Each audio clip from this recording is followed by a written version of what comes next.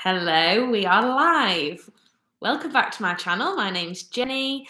Today we are discussing Love Island Season 9, Episode 55, and it's the penultimate episode. Here we are at the end of the season. Who'd have thought we made it? But we managed it. So aren't we all grateful? It's actually, I think, shaped up to be a good season. Not as high as the peak of last season, last summer, which was kind of a, renaissance, as everyone said. But I have enjoyed this season, and there's been good characters. And not the good twist that we wanted, but there were at least some attempts to twist and change up the format. So I feel like we have to at least give some credit, because otherwise we're just constantly saying no, nothing's good enough, as critics. So I feel like you got to give props where they're due. I thought we would just start today because I've missed a few episodes running down. I think it's just the baby challenge and then the final dates that I've missed. I think I predicted that it would be the other way round, that we'd get final dates, then baby challenge, then dumping, then final dates, but we actually got baby challenge, then final dates, then dumping, and parents thrown in there, which was today's episode. So the baby challenge episode was terrible. It was so boring, really dead, and it's giving nothing new. Like, I don't actually think it was teaching us about any of the couples that much. It's kind of just an exercise at this point, and that could be a format point that gets changed up for sure, because I thought it was just dead and tired at this point. The final dates episodes, I think everybody agrees that Tom and Sammy got the sort of flagship and most of the budget with the Ferrari, and that's the one that all the boys seem to be jealous that he got to drive the Ferrari, and he seemed to really be buzzing about that as well. So, that's, I think, another indicator that the producers are rooting for Sammy and Tom. And I think, see a few subtle hints of that throughout these episodes, especially that Ron and Lana had their date in a swamp. Like, I enjoyed their choir. I always love a choir or any kind of singing. But the swamp thing, like, why was the platform just not a little bit raised so that their feet didn't have to be in the? I wouldn't want to have my dinner with my toes getting wet. Like, I don't know, maybe that's just me, but it would have been just as picturesque if they were on a plinth where their toes didn't have to get wet, in my opinion. But overall, I thought the final dates were sort of unique enough to not be. There was no Faye and Teddy date. That was it. It wasn't as bad as that, so at least we can be grateful for that. So if we want to move in. The other thing that obviously happened on those final dates was that they all voted for each other and who voted for who, and it didn't cook up really any drama. And this is another thing. It's kind of like, why are we continuing to go through these motions of what we think a Love Island season looks like? The final dates, the parents coming in, it's caused no drama at all. So I definitely think there needs to be some sort of change up next season where this format is broken up, more than it just being, instead of them all voting around a fire pit, they vote on the dates. Like, that's not that much of a twist, guys. That being said, it was interesting, as it always is, to see who votes for who, what couple votes for which other couples. I thought the vote from Tanya and Shaq to Sanam and Kai was definitely tactical. I just don't see any other reason, because I just don't buy the longevity of the relationship equaling the compatibility meter. Like, that's clearly not true, and the fact that they're so close after a relatively short time to everybody else proves that they are compatible. I just don't think it's arguable with Kai and Sanam that they're not compatible because they so clearly are. And that was borne out today as well. And who else was interesting? Obviously, Will and Jesse and Lana and Ron voted for each other, and they like basically there was just like, yeah, it is what it is. And so the other people left, let's see, would have been Tom and Sammy voting for, I think they must have voted for Ron and Lana. I think Tom doesn't like Ron. And Sammy definitely doesn't like Ron, so I think that is what it is. And who have we, and Shaq and Tang, yeah. Oh no, I already said them. Who else voted for Will and Jesse? Oh, Ron and Lana must have Will and Jesse. I must have already said that. I don't know. I've missed somebody. But anyway, it didn't cause the drama that I wanted it to. Like that those conversations have in previous seasons sometimes caused that last minute little bit of tension in the villa. And I think that tension is there this year. It's just very under the surface and not coming up to the top. I think I'm fully along the journey of having pretty much forgiven Ron. I still don't like the guy particularly, but I do think that everybody is being so much harsher on him than Tanya, who's done much worse. Like, that is the simple truth of it. And pretty much every boy in there's done just as bad as Ron, because I would, to be honest, in the Love Island scenario, put getting to know someone and kissing them in Casa on the same level as playing the field in the first couple of weeks. You know what I'm saying? So I just don't think he deserves to be vilified as much as he has been and called a game player. Like, he's only as much of a game player as all of them are, in my opinion. But that doesn't mean I'll be voting for them. Obviously, I voted for Kai and Sanam, and I hope all of you did too. My boyfriend voted for Tom and Sammy, and I was pretty disgusted in him. I mean, they're probably my second favourite couple, but I've just gone off Sammy. Like, I'm not as on board with her as I was, and I was never that on board with Tom. Like, he has grown on me, and again, like, at this stage of Love Island, it's sort of, you've got to forgive and forget most of the past, and I do think I'm like trying to do that with all the couples and see this final for what it is, but I can't hold the grudges to Tom too much. I've never like totally gravitated towards them either, so they're just not my favorite couple. Okay, let's actually get into this episode now that I've babbled for nearly 10 minutes. So at the start, we just get a little chat between Lana and Ron, and Lana doesn't understand how gravity works. Like, I feel like every time we get a little chat from Lana and Ron, Lana exposes some ignorance or something. Like, she always just comes out with something outrageous, and you're like, how is that the question you're asking, Lana? But I mean, kind of iconic, to be honest. But we get their parents coming in first. Both sets of parents seem to be really happy.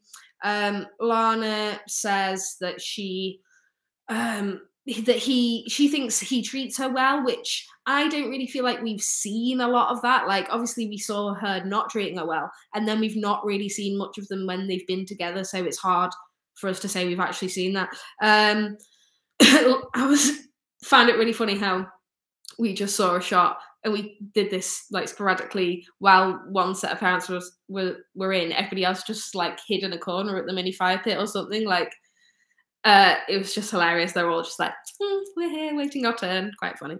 Ron and Lana's parents love Ron and Lana respectively, and seem to get on well. And as they're leaving the villa, they're talking about, oh, you can really see how real it is now that we see them together. Like, it's way more obvious, the chemistry.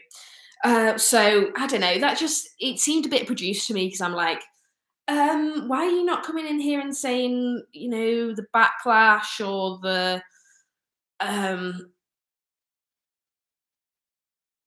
how everybody else in the villa even has reacted to the situation. Like, yeah, I just felt like there wasn't really anything real being said there from either sets of parents.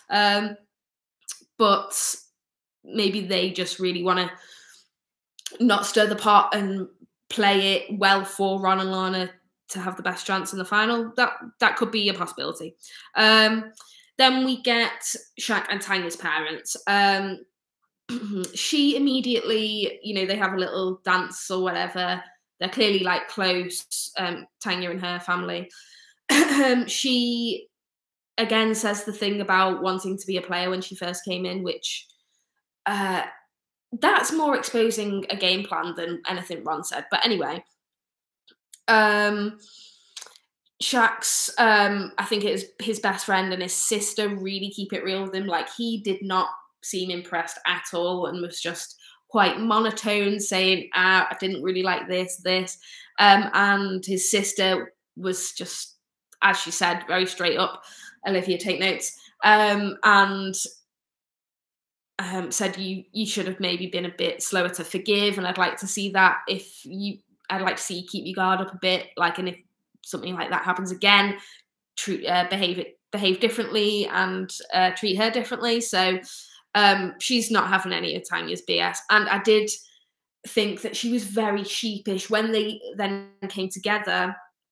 Tanya's body language was so like meek and apologetic, but she didn't have the kahunas to say sorry with her chest like Will did later. So I can't give Tanya too much credit, and that is why, like, I'm saying I don't want to hold grudges for people's past behaviour, but I'm still going to hold her accountable for her current behaviour, which is, like Will's brother says later, you can't go in with big energy, you've got to go in and lead with an apology, and Will did that.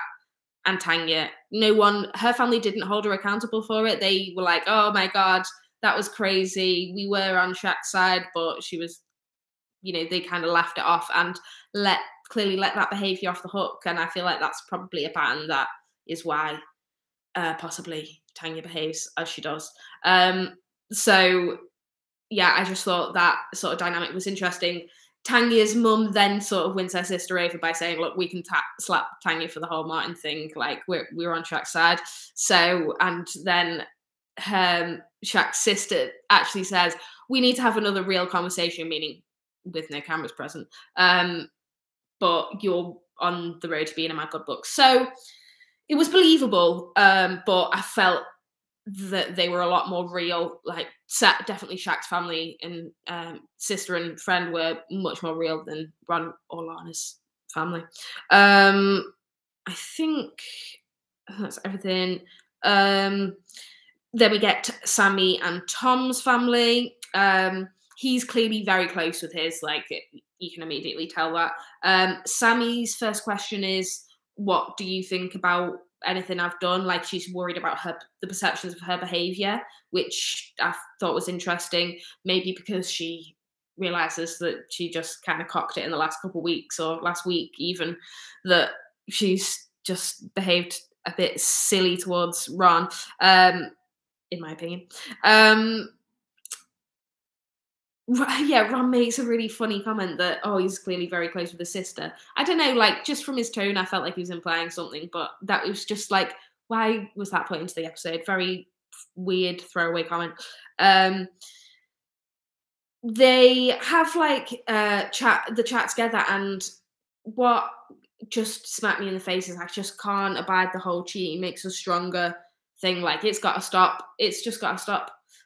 And it's not like it's, oh my God, it is cheating. Obviously they weren't exclusive, blah, blah, blah, but it doesn't make you stronger. Like, I was saying to my partner, do you really think if after let's say 3 weeks of getting to know each other, we had not seen each other for 3 days, and in those 3 days you'd got to know and kissed another girl and then binned her off and come back to me after those 3 days, like, it would be weird, and it wouldn't have actually changed our relationship now, nearly 8 years later, made it any stronger. Do you know what I mean? Like, that's not a building block in a relationship. It's just a weird thing to do. and maybe that is not a perfect analogy, but to try and put it in perspective, it's just that is not the sort of thing that's going to make a relationship stronger in the long run. Yeah, so yeah, they are still like happy with each other. Obviously, for the cameras, they want to give them the best chance to win. We move on to Kai and Sanam, and I actually got really emotional here. Like, clearly, I'm more emotionally invested in them. Their parents are so proud of them both. That's like all they're saying is like how proud they are of Kai and Sanam. And Sanam's mum is absolutely adorable. Like, what a sweet lady. Her her mum picked up on like the thing that she said she really liked about Tom is the fact that he said he would take care of Sanam, which I just thought that's a really sweet thing that that her mum would want her to be taken care of and trusts Kai to do that. So I think, I don't know, it just seemed really genuine and wholesome.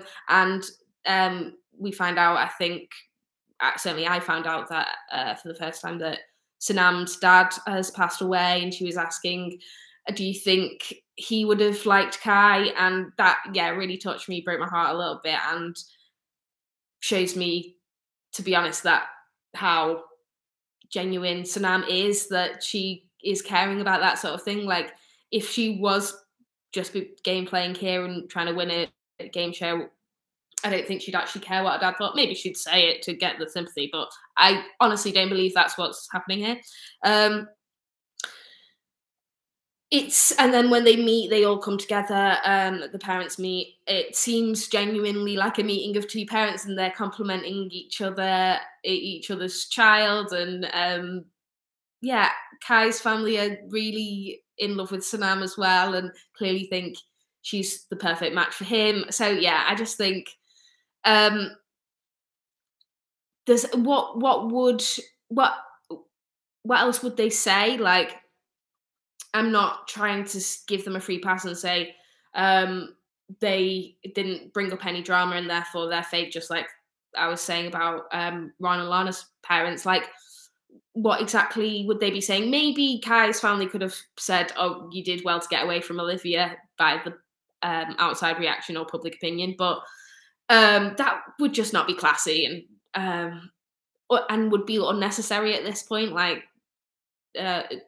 she's a footnote on Kai's story, so let this journey with Sanam actually be the main event of his time in the villa. So yeah, I think it was really sweet, genuine, and exactly what I wanted from a parents episode, to be honest. Finally, we get Will and Jesse's family. Jessie seemed like she was trying to pull like a Harry Potter thing, in the fourth book, where people's parents turn up to the Triwizard tournament to watch them participate, and he's like, well, who's going to turn up for me? No one. And then the Weasleys turn up, and it's really wholesome. So I feel like she was kind of trying to pull that like sympathy card that, oh, no one's going to show up for me. That's what it reminded me of anyway. But her mum and sister got passports to come to South Africa to visit her, so it is quite sweet.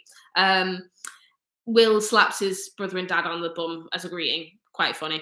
I did get a bit of a weird vibe from his brother and dad, I can't lie, but at least his dad told him he was punching above his weight, and his brother was absolutely spot on. You can't go over there being like your most out of the box self. You have to go in humble and with an apology for what you did in Casa to make a good impression, and he's dead right. Like, fair enough. When they came together, this is quite a good point about Jessie, and I think it's why she struggled and probably why they got dumped at the end of the episode.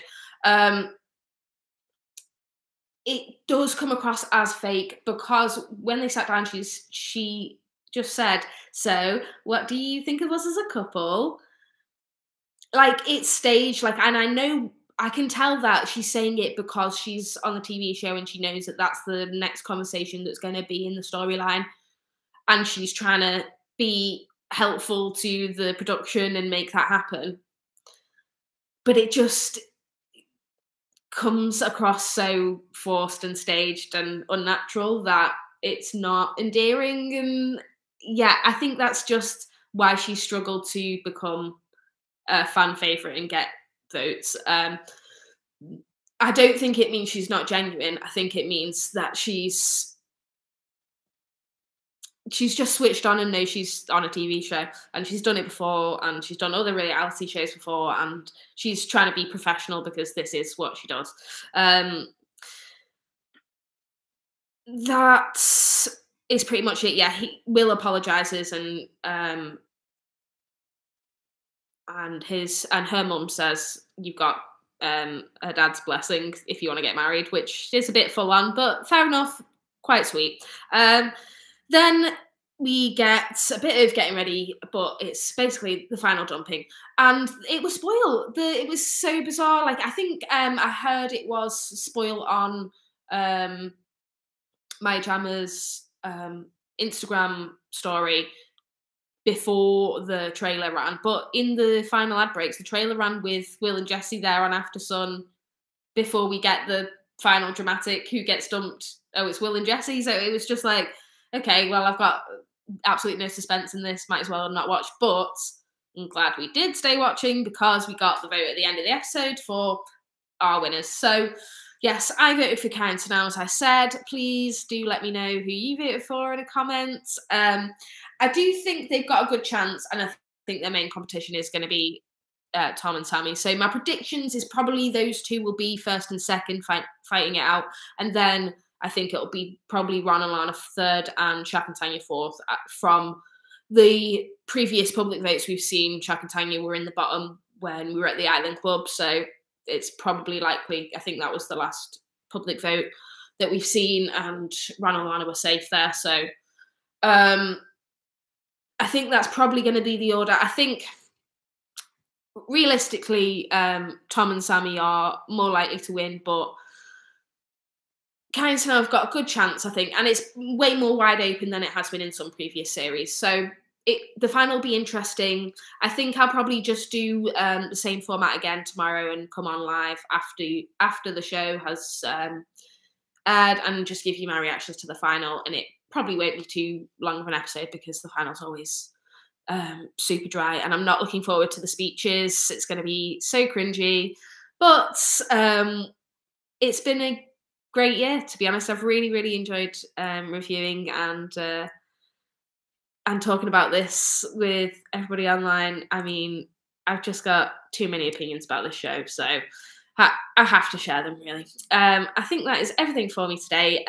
If you will be so kind, please like the video, subscribe to the channel, and I'll see you all next time, guys. Bye!